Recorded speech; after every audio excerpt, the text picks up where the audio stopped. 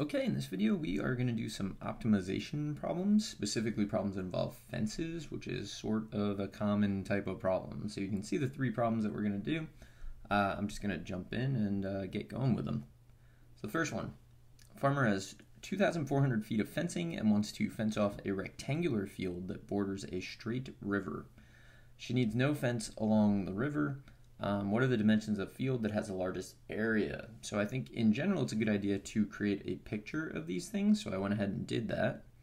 So we have the river, and then we have two sides that are perpendicular to it and one that runs parallel to it. So I'm going to give those variables. So we'll go with x parallel and then y perpendicular. So what are we really doing here? Well, if you read the problem again, we have 2,400 feet of fencing, and so that's kind of a perimeter thing. So x plus 2y is going to have to equal 2,400. So that's the fence that we can use. So I'm going to call this a helper equation because we're going to use this to solve the problem, but it's not the thing that we're trying to optimize. So we're just going to hold on to that for a second. In the problem it says we're trying to find the dimensions of the field that has the largest area. So I'm going to write down an area thing. We are trying to maximize the area, which it's a rectangle, so it's just x times y. So now what we'll do, we have too many variables, right? We have a, x, and y, but we don't really know what to do with that. The helper equation is going to help. I mean, that's the point of it. So here, I'm going to solve this for x. You could solve it for x or for y. It doesn't make a difference. Usually you want to look at the thing you're trying to optimize and see which one is easier, but in this case, it's just x times y. Like if you had to cube y, then you might not want to solve for y, for example. But in this case, it doesn't make a difference. So now we will rewrite the area as just a function of y in this case. So the area is, so I'm substituting for x, 2,400 minus 2y, and then times y. So it's the same thing, I just use the helper equation to rewrite the thing I'm trying to optimize. And now it's just kind of a straight, derivative. We're trying to optimize something, so we're going to take the first derivative. So I'm expanding. I'm going to take the derivative with respect to y, so it's going to be 2,400 and then minus 4y. So y was our variable, so the derivative with respect to y. I'm going to set it equal to 0, and from there you can do the math, but you can kind of see that y is going to be 600. So with these problems, you do want to verify that you're getting what you expect, right? We're looking for the largest area, so we're looking for a maximum. So I'm going to use the first derivative test on this. So create a sign chart for a prime. If I plug in something less than 600, like if I plug in 1, for example, I definitely get positives. If I plug in something bigger than 600, so 600 gives you 2,400, so anything bigger, you're definitely going to get a negative out of this. And therefore, I know that there's a maximum at y equals 600. So that's not good enough for the AP exam, but that's definitely good enough when you're just running through a lot of optimization problems, which is what I'm doing right now. I have other videos that explain the kind of justifications you should give on the exam if you are in AP Calculus. Okay, so I got 600. I need the actual dimensions though, so I need to know what x is also. But I have this equation that can do that. So x is going to be 2,400 minus 2 times this value I found. Which means x is 1,200. Okay, and then what I want to do is actually answer the question, which I didn't really do yet, so I'm looking for the dimensions. I think you should be careful when you answer this, right? Because there's two different things here. There's a side that's parallel and a side that's perpendicular. So let me just show you what I wrote out. So the dimensions are 1,200 feet parallel to the river and by 600 feet perpendicular to the river. So those are the dimensions that will give us the largest area. Okay, let's solve another one of these problems. So this is almost the same problem, but it kind of flips it. So we have a farmer who plants to fence a rectangular pasture adjacent to a river. Same scenario. The pasture must contain 245,000 square meters in order to provide enough grass for the herd. What dimensions will require the least amount of fencing if no fencing is needed along the river? So it's almost exactly the same problem, but reversed. So instead of knowing how much fence I have and optimizing the area, I now know how much area I need, and I'm going to optimize the amount of fence. So I'm going to start with a picture again, though. Same exact picture. And let's think. So let's go back through the problem and find our helper equation, and then what we want to optimize, right? So the pasture must contain 245,000 square meters, which means the area of this thing has to be 245,000, which means my helper equation is going to be x times y is 245,000. So that's the helper equation. And now what am I trying to do? I want the least amount of fencing. So least amount of fencing, I'm trying to minimize, I guess, the perimeter, which would be x plus 2y. And now, too many variables, right? We have p, x, and y. Go back to the helper equation and use it to eliminate one of the variables. So I'm going to say that y is equal to 245,000 divided by x. So we'll take that, go back to the thing we're trying to optimize. The whole goal is to turn the thing you're trying to optimize, either find the maximum or minimum, into a function of a single variable so that we know how to deal with it. So I'm going to take this y, where it's a function of x, sub that in, and suddenly my perimeter is just a function of x. And that's the goal. So once I've done that, that's good. Now I can start doing calculus with it. I'm going to simplify this. So get x plus 490,000 over x. I'm going to take the derivative now. Like, you might be tempted to combine those, but then you have kind of a quotient rule situation when you find the derivative. Here you can take the derivative. I'm going to think of it as 490,000 times x to the negative first. And then the derivative of x to the negative first is negative x to the negative second. So the derivative of x is 1, and then 490,000 times x to the negative first. So I'm going to bring down the negative 1, negative 490,000 x to the negative second, and I'm going to write that as minus 490,000 over x squared. And now I will get a common denominator because I'm going to want to set this equal to 0 and solve. And I just think it's easier this way. But you could have just set that equal to 0 and move the 1 over, cross multiplied, blah, blah, blah. You'll end up in the same place.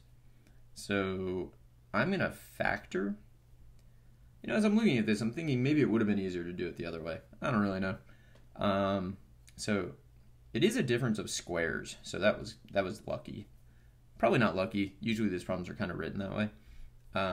This needs to be equal to 0, so we're looking for critical points. So 0 is a critical point, but like, you're just not going to do that, so I'm not really worried about that, right? You're not going to do it because if x is equal to 0, then the area of this thing would be equal to 0, and that doesn't make any sense because it needs to equal 245,000.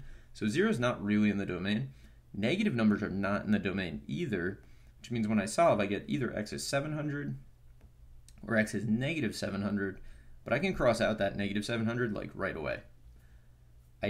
So I think x is 700. I do need to show that that's actually going to give me the minimum value of this perimeter. So what I'll do is, because of the way the first derivative looks rather, I'm going to take the second derivative and use the second derivative test on this. So p double prime, the derivative of 1 is 0. And then I'm going to think of x squared as x to the negative second. So you bring down the exponent, that's negative 2, x to the negative third. Negative 2 times negative 400, negative 2 times negative 490,000 is positive 980,000. So I'm going to end up with 980,000 times x to the negative third, which I'll write as 980,000 over x cubed. I'm going to check this at x equals 700. I definitely get a positive. I don't even care what it is, just as long as it's positive, which means that I'm kind of looking at a thing that is concave up and has a horizontal tangent line at x equals 700. So concave up, horizontal tangent line, that is definitely a minimum. So that's the second derivative test, which hopefully you've seen before. I do need to find the overall dimensions.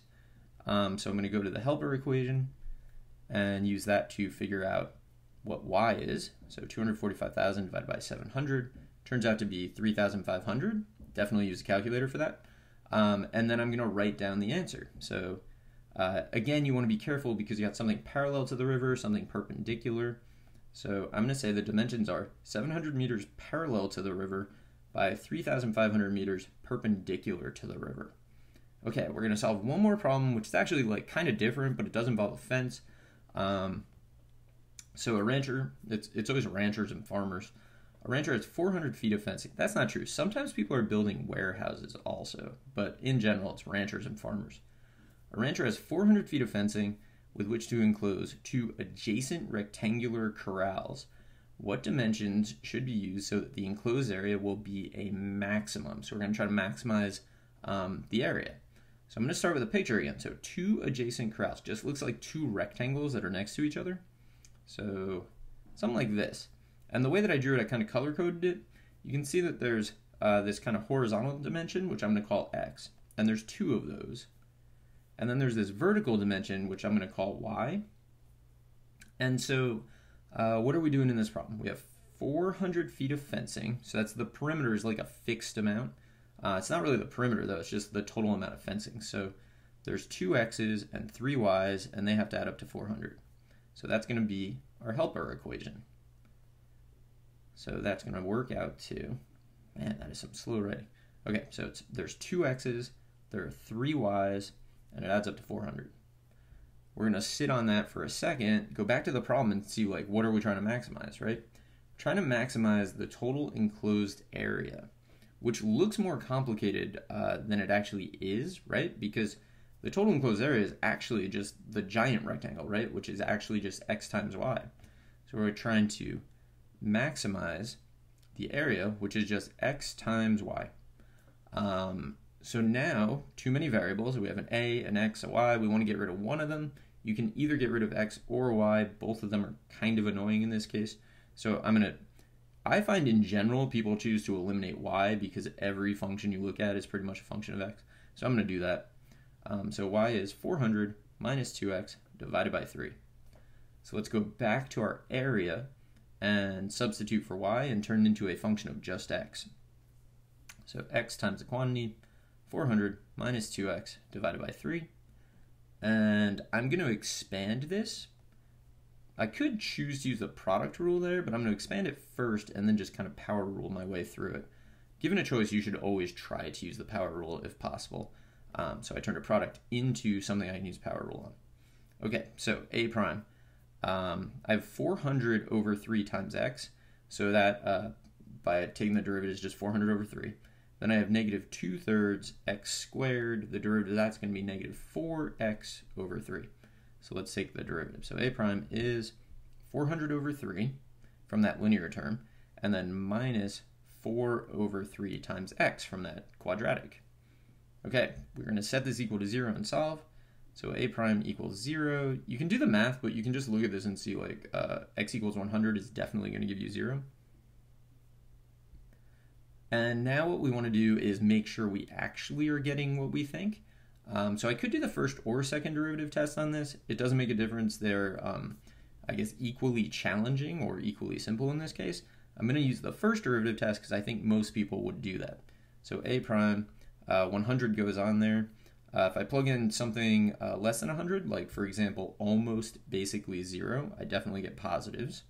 If I plug in something bigger than 100, like 101, I definitely get negatives. Also, that's just a line that's with a negative slope, so it definitely passes from positives to negatives. I like to think of derivatives that way. Not everyone does. But you know, the number line, the sign chart, is really just a representation of the graph where all you care about is the question, is the derivative above or below the x-axis?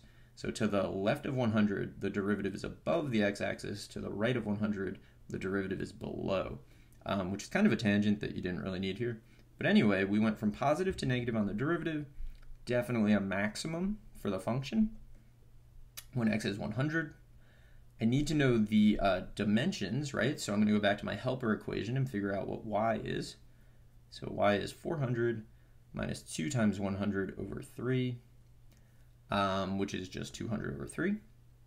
And then we want to actually answer the question, which we didn't do yet. So again, we want to be careful because we have like a really long dimension and then we have 3 shorter dimensions.